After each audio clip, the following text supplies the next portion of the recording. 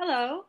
I want to welcome you all to the Berkeley Haas Speaker Series, New Thinking in a Pandemic, Business, Economics, and Inclusion. I'm Laura Tyson. I'm a distinguished professor of the Graduate School at the University of California, Berkeley, and I've also been the Dean of the Berkeley Haas School of Business. I'm currently co-chairing Governor Newsom's Council of Economic Advisors, and the only reason I mention that is to make sure that I'm speaking only for myself, not for the governor, not for the council. I am personally thrilled today to welcome Jesse Rothstein. Jesse is a professor of economics and public policy at UC Berkeley. He is also the director of UC Berkeley's California Policy Lab, and we definitely want to know what that is and what he's finding out for us. Jesse also served in the Obama administration at the Council of Economic Advisors and then a chief economist at the Department of Labor.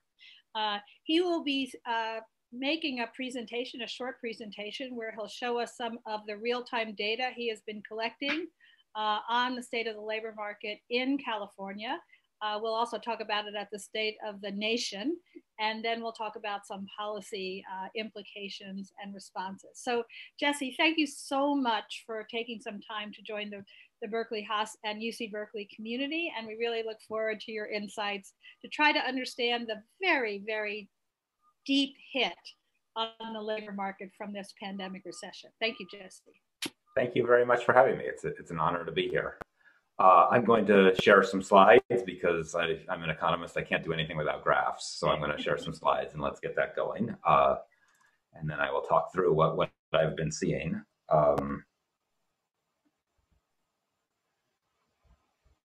Okay, so my slides should be shared now. And I've got a few graphs. These are drawing on a number of different data sources. The traditional data that we usually use to understand the labor market just isn't high frequency enough to understand what's been going on the last few months. Between one monthly survey and the next monthly survey, the economy changed 180 degrees and then changed back again the next month. And so we've needed just much higher frequency data. I'm going to be talking about two different data sources that we've been drawing on at the California Policy Lab. One is data from a firm called Homebase, which administers payroll systems for small businesses, mostly for hourly workers. You can see when every worker clocks in and clocks out each day, and so you can count the number of workers who are working on each day. These are businesses that are in the sectors that have been the hardest hit by this crisis: the retail, food and drink, small health clubs, things like that. And so it's a really good window into what's been going on in that sector and how bad it has been. The other source we'll be using is California unemployment insurance claims. Through the Policy Lab, we've developed a partnership with the California Employment Development Department, which administers the unemployment insurance system. And some of my colleagues at CPL down at UCLA have been working with those data to really understand who is it that's drawing on unemployment insurance benefits these days. So let me just start with the broad overview. This is just the traditional measure of employment, the employment to population ratio. It's the share of everybody who's working. And you can see that goes down in recessions and comes up in recoveries. But all of those other recessions that we thought were the greatest cataclysms ever barely show up here once you put 2020 on there. The collapse we had in April, or in late March and early April, was about twice the size of the entire job loss in the Great Recession. So it's been an enormous job loss. We lost, you can think of 10% of the population went from working to not working in a month. We've had a small recovery since then, but we're still down well below the bottom of the Great Recession. In California alone, we lost 2.5 million jobs, or 14.5% of jobs, just in a month and a half. This is another way of putting that in perspective. This I've taken from a colleague who put all the different recessions we've had since World War II and showed them by how many jobs were lost relative to the peak and then how long it took to recover. And you can see the Great Recession, is that dark blue line, was really notable for how long it took us to recover and for how deep it was, deeper than any other post-war recession. But again, this current downturn is 2 or 3 times worse. And while we have had a fair amount of recovery since April, it's still well below the worst of the Great Recession. Now, the recovery's been much faster than the Great Recession was, And so if we can maintain that pace, I think we are, there's a good chance that it won't last the full 6 years that the Great Recession lasted before we started to come back. But I think it's probably not the case that we will maintain this pace. A lot of those jobs that came back in the first month or two are ones where the business had to shut down for a little while, reorganize, put up sneeze barriers and other things, and then was able to reopen. But increasingly, we're seeing the businesses that haven't yet reopened are saying they probably aren't going to be able to. And so increasingly, workers who were saying that they were on temporary layoff are now saying that their job is gone for good. So I expect that we will see, we're already seeing the last couple of months have been some stagnation, but that even after that, the virus is under control. I expect we'll see a slower slog back to full employment after this. Now, the flip side of employment is unemployment. And so this shows the unemployment rate. It spiked up to 14.7% in April. It then has, again, come back down in the last few months, down to 10.2%. That's still higher than the highest we ever saw in the Great Recession. And that was just 1 month in the Great Recession. We've now had several months of this. And I think, again, it's going to last for quite a while. Now, importantly, that 14.7% we had in April is really understating how bad it was, because there were a number of reasons why the surveys we have that are designed to measure unemployment, they weren't really set up to capture this idea of people who had jobs and were willing to work, but couldn't go to work because the county health officials told them not to. And so there were a bunch of people who were categorized as employed but not at work, who the Bureau of Labor Statistics says they probably should have been counted as unemployed. And if you start to count them, you get into the 20s for the unemployment rate in April. Again, that's come down, but it's still historically high. So we've got a really, really severe crisis. This is a very different crisis than any past recessions. What I've shown here is the job losses from peak to trough in the Great Recession and in the current crisis separately by industry. The Great Recession, like most recessions before it, was led by construction and manufacturing. And so people often talk about man sessions because the sectors that tend to be hardest hit by recessions are ones that are disproportionately male.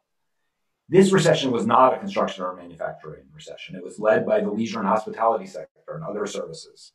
All sorts of services that involve personal contact that you just couldn't do if everybody needed to be careful about their exposure to other people. So it's very different. In the leisure and hospitality, we lost basically half of jobs in a couple of months. So really, again, out of proportion to anything we've ever seen before. Now turning to the unemployment data that I've been drawing on, the unemployment claims. In California, a third of workers have filed unemployment claims during this crisis. A third of everybody who's covered by the system has filed claims. Somewhat more women than men, again, consistent with this being a services-led recession. Much more heavily young people who are most likely to work in these kind of personal interaction jobs than older workers. So half of 20 to 24-year-olds who were working have filed unemployment claims. And huge disproportionality across race and ethnic group as well. Black workers are much more likely than white workers to have filed claims. This is a crisis that is hitting the people who are already the most vulnerable in our society. They were the lowest wage jobs are the ones that have been basically shut down. So what have we done? I think the policy response, you can think of there being two pieces. One, the first thing you want to talk about the policy response is the public health response. What did we do to get the virus under control? And everybody knows that we shut down. We told everybody to stay home. I'm not going to spend a lot of time talking about this, but I think that it's become very clear that we completely bungled the rest of the public health response. That we needed to use that shutdown to get testing measures and tracing measures and other things in place that would make it possible to get the virus under control and allow us to reopen. And we really didn't do that, and that's why we're seeing things closing again afterward. But in contrast to bungling the public health response, I think initially we did a pretty good job with the economic response. We basically took the approach that there was no one measure that was going to reach everybody who needed help. So we're going to try a whole bunch of different things and hope that one of them reaches everybody who needs it. So there was a program that provided forgivable loans to small employers to help keep workers on the job. This was the payroll protection program, or the Paycheck Protection Program. There were other programs designed to provide aid to larger employers. There were dramatic expansions of the unemployment insurance claim program that we basically added $600 to everybody's weekly unemployment benefit, and that enabled people to hopefully pay their bills while they were out of work. We also created a new program for people who weren't already covered by unemployment insurance. We provided $1,200 checks to people, to everybody who filed taxes last year. And we did a little bit to provide aid to state and local governments, but I think that's going to be an area that we really maybe should have done a lot more of, and certainly need to now. Let me talk briefly about the unemployment claims, because I think that's been the focus of a lot of attention. We provided a $600 top-up to unemployment benefits. Now, unemployment benefits are designed to not be very generous. The typical worker gets, the median payment in California was about $314 prior to this. So when you add $600 to that, it goes to $914. That's about half of median family income. So it's just over the threshold that counts as very low income. So this is enough you could maybe imagine getting by on, but it's certainly not enough to make you rich. And the important thing to know is those benefits ran out in July. So that we're back down to the $314. That means there are millions of families that are having to dramatically cut back on their spending in the last few weeks, and they're really at risk of being evicted and other things. There have been a number of evaluations of trying to understand whether that $600 made people unwilling to go back to work. And there's the traditional way we think about unemployment benefits is that they're too generous, people aren't eager to go back to work. On the other hand, right now, it's not clear that the problem is that people don't want to work. More of the problem seems to be that there aren't jobs, it's not safe to work. And in fact, there are a number of studies that have tried to tease this out. It looks like if you look at the states that had the most generous benefits, those states had the smallest declines in employment and the fastest recoveries, which is the opposite of what you'd expect if this is really holding us back. It seems like the more important feature is that these benefits are helping families pay the bills. That money gets spent in the local economy and it helps to create jobs for others. So then let me stop by kind of thinking about how to think about policies going forward, and then I will wrap up. I think of there being kind of three phases to the response. The shortest term thing is we've got to get the virus under control. We've got to get public health measures in place. We really haven't done a good job of yet. And while we're doing that, we have to keep families afloat. It does nobody any good if families are going bankrupt by millions during this period, just because while it's just not safe for anybody to work. In the medium term, I think our priority needs to be how do we keep businesses alive and how do we bring them back once we're already there. Many businesses are going to be gone for good, but the recovery will be a lot slower if we need to create new businesses that take place of all the ones that closed during the pandemic. So we really want to try to bring them back. And then in the longer term, I think we have to think this is quickly turning into a serious traditional recession. And the biggest problem is really going to be a shortage of aggregate demand. That there's just not going to be enough money being spent, and that's going to limit businesses' ability to survive. So if we want the business to survive, we need to make sure they have customers, and that means making sure people have money to spend. The biggest concern, I think, in this area in my book is state and local governments. State and local governments face balanced budget requirements. They can't spend any more than they raise in taxes, and their taxes were just decimated by this crisis. And so they've got really big holes between revenues and planned expenditures. They've been mostly holding on, hoping the federal government gets its act together and provides a stimulus package. But if it doesn't happen, then we're going to see massive layoffs in the public sector. Those workers will then stop spending, and that will hurt the private sector as well. On top of that, we really need the public sector more than ever right now. That public health response that's the most important priority requires lots of public workers. So does opening schools and anything like acceptable level of quality. It's going to require a lot more workers than it usually does, not fewer. But we're looking at 20% larger cuts in staffing throughout local and state government. And that's going to be a disaster for us.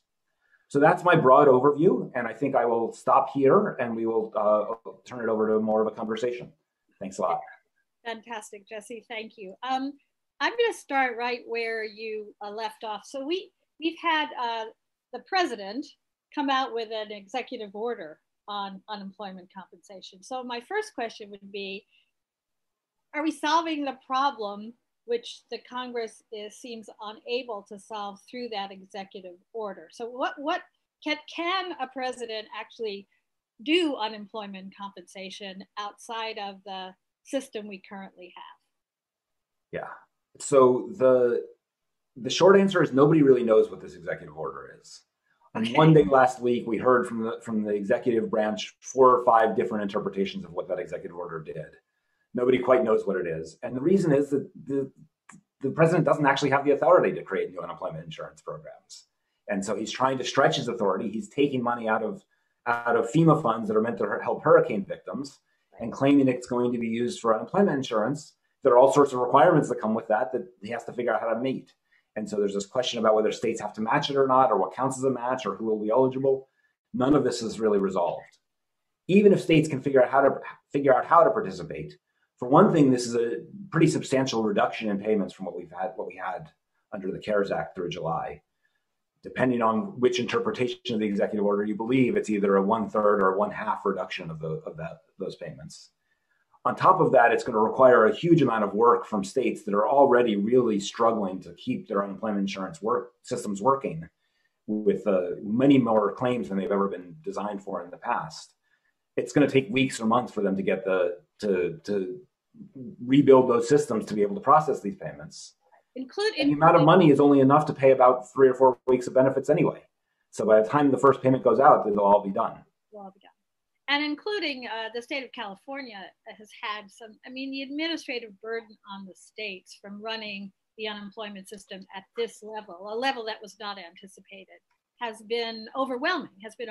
And I think you were in the Obama administration during the rebuild out. One of the reasons that it was such a slow process was that state and local governments were reeling. They didn't get the federal aid they needed. So one of the things they did was to not invest enough in their unemployment insurance administration. So we entered this recession with underinvestment by the states because they had budgets which didn't allow them to make the investments. Exactly. So I worry about that beautiful chart you have where you show the numbers coming up sharply, but I'm afraid they're going to come up and then they're going to get stuck on that low paced recovery line because we didn't provide adequate support for state and local governments. I think that's right. The scenario that seems most likely to me, but one of the more worrisome ones, is the square root recession. Mm-hmm. We went down, we come back up, and then we're really going to be stagnating for a long time. Stagnating for a long time. It's the case that in the unemployment system, you mentioned that there is a view among some economists that maybe the $600 going forward is too generous, is a disincentive to work. And then there are a lot of economists who say, nonsense, there's not enough jobs. That's not what's keeping people from working. Where do you clearly you come down on the evidence that it's not too generous as a disincentive to work. There are some economists who don't believe that. I recently went to the University of Chicago, where they sort of ask economists questions. And it was amazing the percentage of economists who actually thought, yeah, it's probably too generous to keep the 600 because it will discourage people from going back to work. Why should we be giving people more than the pay they would get at work? Why should we do that? So how do you answer that? I mean, we want people to be able to survive during this period, and that's the first order concern right now. Is we want to keep families afloat during a period when they can't work and there aren't enough jobs to go around, even if they could work. So what about just increasing then the income, the direct cash payments to households? Don't link it to the unemployment. Just say here, we need to get you need to get more purchasing power in the economy. Let's not do it through UI. Let's do it through cash handouts. A kind of temporary UBI, a temporary universal basic income. Yeah. I think we should be mixing and matching, and we should be trying lots of different things because no one thing is going to reach everybody. But the drawback to the temporary cash payments is they go to people whose jobs have been just fine and to people who haven't. Yeah. If you look at people with college degrees, they mostly haven't been that badly hurt and they've mostly recovered. And giving them those cash payments is it's fine. They'll spend some of it, but they'll save some of it. They're very untargeted. Yes. The evidence actually suggests that it's spent most at lower income levels, and at upper income levels, it's being saved more. I mean, people are afraid to go out. They're afraid to take trips. They're afraid to go to fancy restaurants or buy fancy clothing. So they take that cash and just save it, put it away. Exactly. But if you're a restaurant worker or a retail worker, those unemployment benefits are the difference between you paying rent and not, or buying groceries or not. Okay. And so we've seen record lines at food pantries, things like that. And that's where the money every penny will be spent very quickly if we can get it to people. Now, if you had time and Congress was able to pass something more than a week ahead of time of when it was needed, maybe you would design something where you would keep some of that when you go back to work to try to kind of smooth the transition back to work. But if in the urgency of doing something immediately, the $600 was the right way to do it. Just make sure that we get money to people first and work out the details later. There have been some proposals that you start with the 600, but then you gradually move it as the unemployment rate changes. So you write into the legislation that the amount is sensitive to the unemployment rate. Yes, I think that's the right direction to move. But there were proposals to do that a few months ago. Yes. If we knew for months that this cliff was coming in the end of July. Yes. That we were seeing bills in early May to fix this in June. Right. If we passed those bills then, we could have designed a kind of gradual transition. Right now, we fell off the cliff, and we need to get back on it, and then we can start to think about how to design a transition out of it. So on the debates in Washington about this, besides the debate we've already talked about, which is, is it a disincentive to work if you make it too generous? There is the now concern that, the federal government just cannot afford this. Let's leave the states aside for a minute because they may literally not be able to afford it. But what do you think of that argument that we cannot come up with this kind of stimulus at this level because it just will indebt the federal government too much? So the first answer is the federal government can absolutely afford this. Right now, interest rates are at record lows. People are desperate to find places to lend their money to, and they would love to lend it to the US government. In general, I'm not a huge fan of kind of thinking about the federal government's budget as like a household budget. But in this case, I think the analogy actually works. If you were in a job and you broke your leg and you couldn't work for a few months, your choices were, okay, I'm not going to have any income for a couple of months. I'm just going to stop eating, or I'm going to put money on my credit cards, pay the bills, and realize that I'm going to be worse off down the road and have to pay those bills off. But that's better than not eating for these 2 months. Obviously, you borrow from the future to finance your consumption today.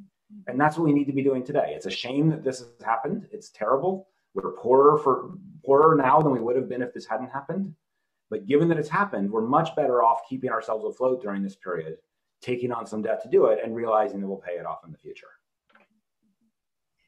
Yeah, no, I agree, but it's clearly it's an increasing debate issue. What's not a debate issue, by the way, and this is where I've been struck by, so some things economists have really strong unanimity on, and one of the things right now that seems to be very much across the political divide within economics is the importance of aid for state and local governments. There's just a kind of, we can't, the essential services, the number of public employees that are at risk now if the state cannot afford to employ them. There's a general view that this is the most important thing. And yet it looks like it's the least likely thing to be included in the package if there's another package passed. Right. It's always easier to keep existing jobs than it is to create new ones. Mm-hmm. And by passing up the opportunity to keep the state and local governments afloat, we're passing up the opportunity to save the jobs that we really need to be saving right now.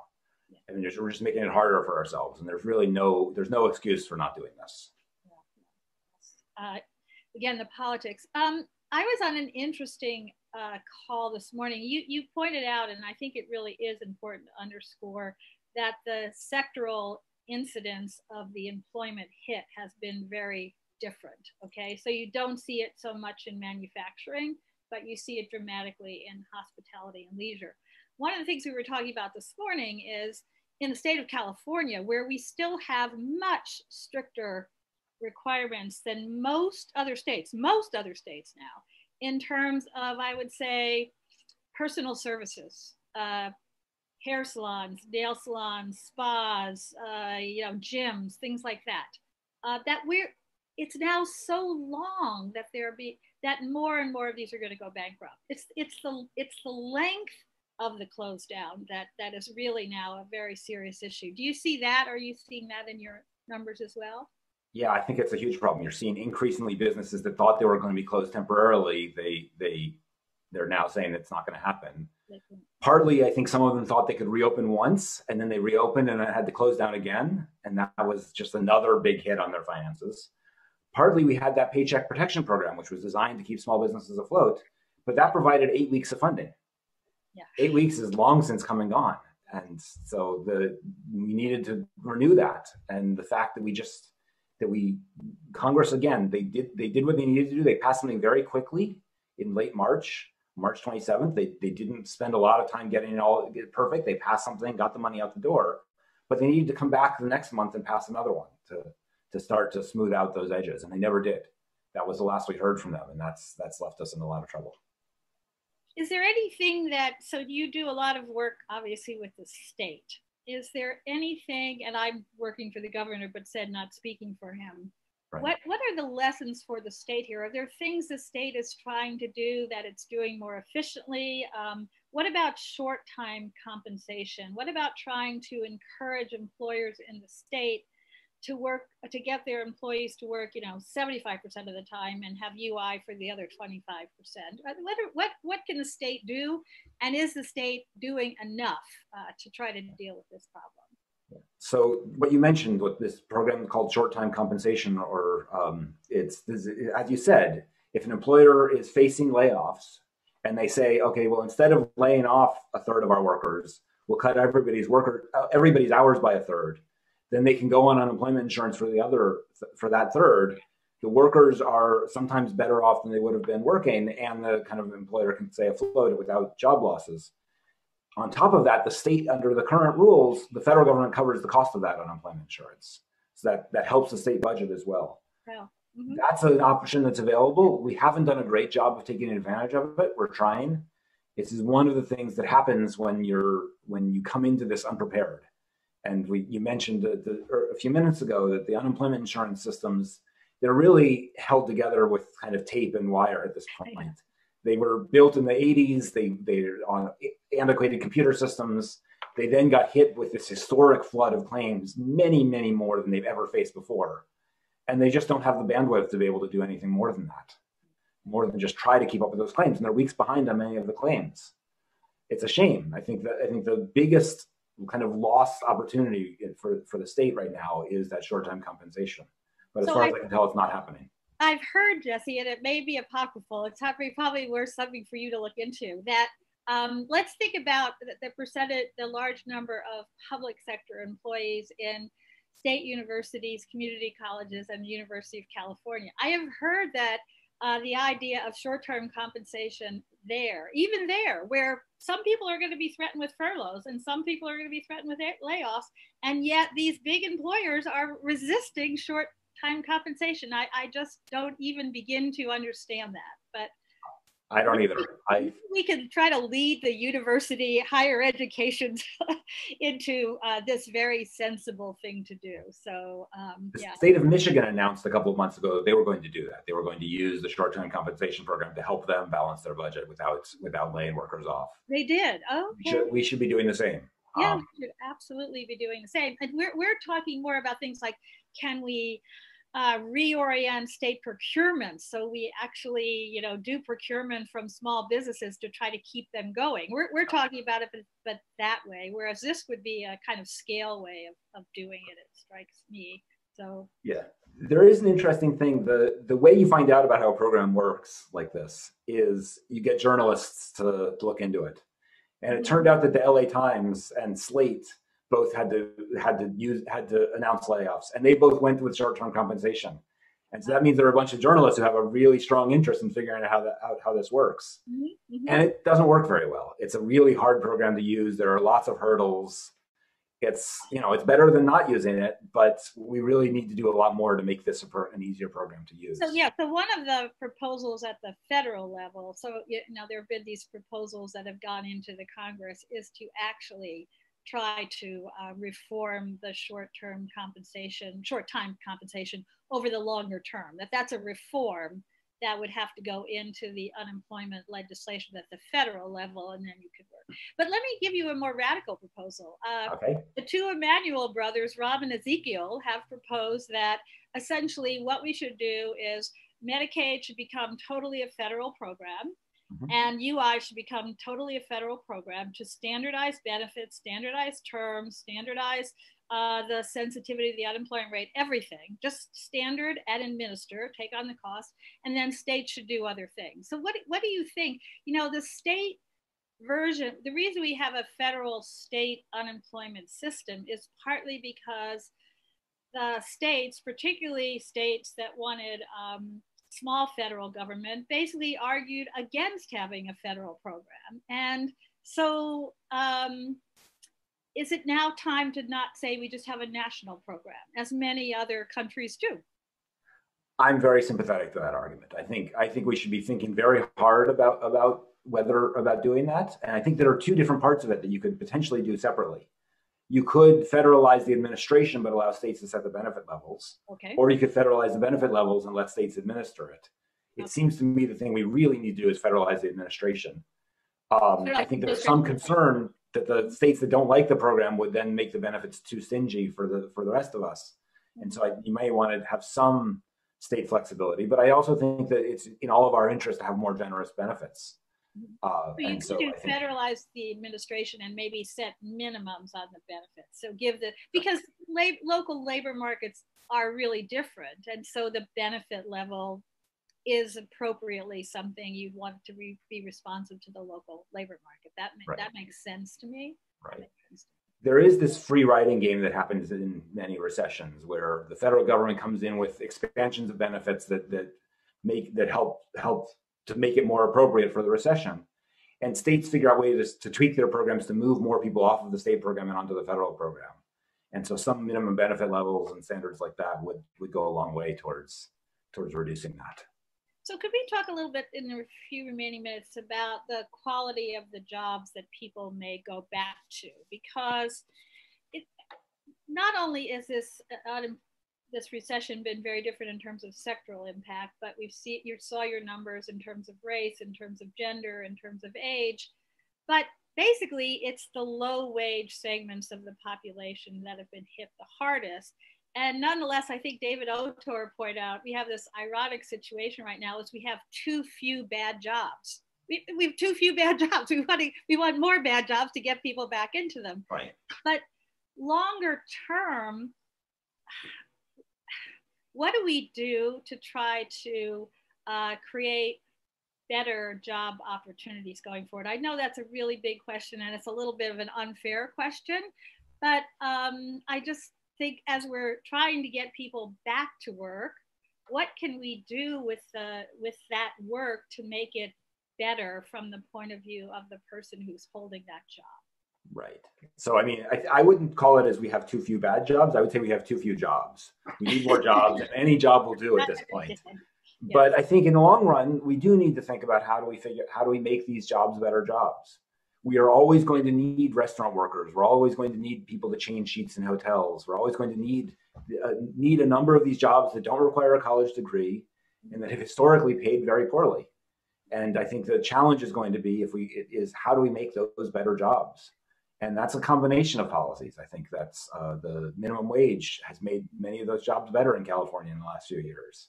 And I think we could do more along those lines. But we also do things like supplementing the salary in those jobs through the earned income tax credit. And we could do more to expand that. I think we want to, but that's the challenge. How do we make those better jobs? I think often we've gotten distracted and thought, well, we just need to create more jobs for college graduates and that will make better jobs. But we still are going to need people to wait tables and to work in hotels. And so we need There are always going to be those personal service jobs. So the question is how to make them better. And some of it is benefits you put around. Some of it is, as you say, minimum wage. I agree, very important. Earned income tax credit, very, very important.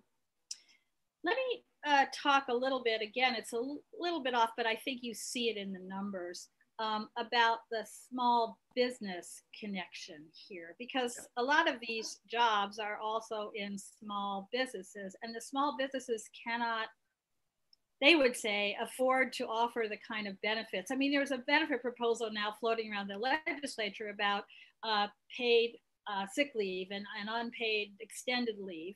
And, you know, a small business saying, wait a minute, I got 5 people who work for me. If I have to do this, we close down, we're done. So how do you balance this issue of what do we do for the small businesses and employment, I guess is what I would say. Yeah. So we've definitely seen the small businesses have been hit much harder than larger businesses during this period. When it looked like this was going to be a 3-week shutdown, I think large businesses said, okay, well, we can eat this. It's painful, but we'll be able to eat this. We'll keep people on and we'll come back ready. But small businesses didn't have the money to do that. And so they had much more layoffs and much less ability to kind of stay open during this period. I think the kind of paycheck protection program style approach of giving loans to businesses to be able to keep paying their workers was the right approach. And you see that in a lot of European countries and other countries around the world, they've done that. More of their policy response has been of that form of let's give money to employers to keep workers on the payroll, to keep people in place during this period. Right. We didn't really have the infrastructure in place to be able to do that very well. And so we could do it a little bit, but we knew that many, many people would get missed through that. And there were lots of problems with the rollout of the Paycheck Protection Program because it had to go through special loans that were set up that there wasn't any precedent for. It was just hard to do quickly. Yes. But I think that's the right approach, is to try to do more to support businesses by giving them money to support the payroll. Mm-hmm. Mm-hmm. There is a federal, so the payroll protection plan, as far as last time I looked, most of the money had been spent, but there still were billions of dollars that had not been taken out. But there's a much larger Main Street lending program from the Federal Reserve, right, which is also not being used very aggressively. So I don't know, that's telling me that maybe for a firm, I think their numbers are much bigger. They're like 500 employees or something like that. But those firms don't really seem to need the money. They need the demand. They need what you're saying, the demand to come from the economy, and then they can run. Right. It's the small firms that need both. They need the lending and the demand, both. Right. Well, the PPP, I think you're right. I think a firm that doesn't have demand, they can't really take out a loan to pay their workers for a period and then have to pay the loan back, because they'll never be able to pay that loan back. The PPP was structured so that if you used it to pay your workers, it got forgiven. Right. So it turned into a grant. Right. But I think that's a really hard marketing challenge to tell firms that are struggling to figure out what's going on, take out this loan and trust us, it'll be forgiven. You won't have to pay it back. Yeah. I think we needed to have a program that didn't look like a loan to get a lot more businesses to take it up. Yeah, no, I agree. The Fed has been trying very hard to work on a variety of ways to try to make it easier for state and local governments to borrow, make it easier for small businesses or medium-sized businesses to borrow. But again, the state of demand for the businesses, I think, is the constraining factor. I do agree with that. I think that's right. So. And many of these businesses, until we can get the virus under control, there's just no way they're going to have demand. If you're a local health club, nobody's coming there until the virus is under control. And so to get the jobs back, we really need to get the virus under control. So this is an interesting, I was just in a conversation today about this with one of the governor's task forces is on small business. California has among the strictest restrictions in the country on this whole personal service issue. I guess one of the things we as economists might want to ask ourselves is, to what extent, as this lingers, the economic cost of those restrictions is getting much bigger, because you're running the risk that these will just disappear. They're going to go away. They can't survive anymore. They might have survived for 2 or 3 months. They can't survive for 6 or 7 months. So do you think economists are doing enough to assess the economic costs of the health restrictions? That's a really big question, and again, an unfair question, but I think economists almost we have to ask ourselves now, are we doing this right? Yeah. Well, let me take on a piece of that question, and then I'll try to kind of come out to the bigger piece. One of the things you see is if you look across states and you compare the states that imposed shutdown orders early versus were later to do it or didn't do it at all, or they lifted them early versus not, you don't see that much difference between those states in the amount of demand at small businesses or the kind of speed of the collapse or the amount of job loss. Okay. It looks like the job loss was driven by people. The customers went away. And the customers didn't go away because the governor told them to. The customers went away because they thought it wasn't safe to go to the business anymore. Right. And so I think that framing it in terms of, are these restrictions causing trouble? I think that's probably not going to make that much of a difference to change the restrictions. You have to make people feel safe. And to make people feel safe, you have to make them safe. So, the kind of analogy to the colleges that are trying to open up in the last couple of weeks. Yeah. They're trying to open up. The governor's not telling them they can't. But they can't open up because the minute they open up, they have these outbreaks. Yeah. I think the reality is we have to get the virus under control. And unless we do, it doesn't really matter what public health orders we put in place. And of course, that goes to your point about we fail to use the time to develop the capabilities, in particular the testing capabilities to do this. So now it's so widespread in so many places that even if you could deliver all the tests, which you can't track either because it's in the community, and so tracking in a particular place just doesn't work. So yeah, that is a real tragedy. Go ahead.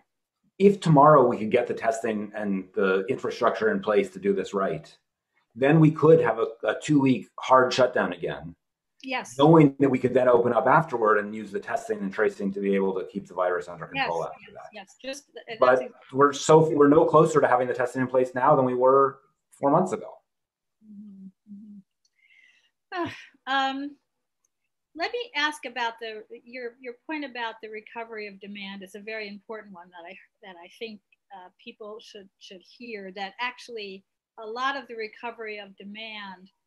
There were 2 issues. One is where was the additional income going? So in lower income households, you can see what we talked about earlier, which is almost all of that income is spent. Yeah. And it's spent locally, and it's spent on essentials. And to the extent that you can also now do more digital delivery service, it's spent through digital delivery, but still it's spent. Whereas upper income groups are not spending, in part because they're not convinced that the health risk of going to spend is contained. So I think that's a very important point. It links to another point, thinking about the recovery of leisure and sports facilities and things like that. It's hard to imagine that we see a lot of big conferences going on in New York or San Francisco. All of those conference centers, all of those hotels, all of those big venues for entertainment, where essentially, I would say over several months, or maybe at least until a widespread vaccine is available and safe, it's hard to see those coming back. I don't know. I worry a lot about that. I wonder how you feel about that. I mean, I think that's right. I think until the virus is under much better control than we can even see in the foreseeable future here, I don't see a lot of people going to movie theaters or voluntarily getting on airplanes or going to concerts or things like that. So I think that that's going to be a long time to recover. That said, in the countries that have done a good job on the public health response, have gotten things under control, they are able to open things up safely because they have the prevalence rate so low that it's not a big risk, and they know who has it. Yeah. And we're just not there. And it was a federal responsibility, and the federal government just completely dropped the ball. I heard a very interesting, I mean, so we haven't talked about schools, although you did mention that one of the very big colleges in the country was open for a week and just announced its closing. We heard today an announcement, but not with much detail, about a major new testing capability they're introducing in Los Angeles to try to handle getting kids back to school. Yeah. Testing has been widely used in the school systems in Europe. I was listening to a conversation today about Denmark. I mean, essentially, you put kids in a room, there's 25 kids, they stay together the whole time in the school with the teacher. If there's an outbreak, and they're testing all the time, if there's an outbreak, they're going to find it right away and contain it right away. So they both contain the group, and then they actually test rigorously and often. Right. Yeah. Right. And if you go back and you look at those plans that the colleges were putting out a couple of months ago about how they were going to reopen this fall, all of them talked about how they were going to be testing constantly. Right. You started to wonder how much college students were going to tolerate putting things up their noses to test them. But they were going to do it every week or every 2 weeks. Mm-hmm. And that's a fine thing to plan for, but we just don't have the capacity to do it. Nobody has the ability to do that many tests. Yeah. It's really unfortunate because, anyway. Well, listen, I've unfairly taken you far afield, Jesse, but I know that you're a brilliant economist, so I know that you can both talk about the labor market and other issues. Before you go, just tell the audience a little bit about the California Policy Lab. How's it funded, and what is its mission for California? Sure. The Policy Lab is a joint effort of a team here at Berkeley and one at UCLA, and we're bringing in people from around the rest of the University of California to really form partnerships with state and local governments in California to help them make better use of their data to serve the public good. And so we're working on joint research projects with a number of different agencies, helping them curate their administrative data, helping them use it to understand what works and what doesn't, and to design better programs. Oh, that's fantastic. That's wonderful. Well, thank you. Thank you. I'm sure we'll all come and try to use your data. We'll come up with really good questions and come to you. All right. Well, I want to thank you very much, Jesse, for taking time to share your insights with us. And I want to thank Berkeley Haas for starting this lecture series, right now a webinar series on pandemic business economics and inclusion. And everyone have a very good day. Thank you, Jesse. Thanks for having me.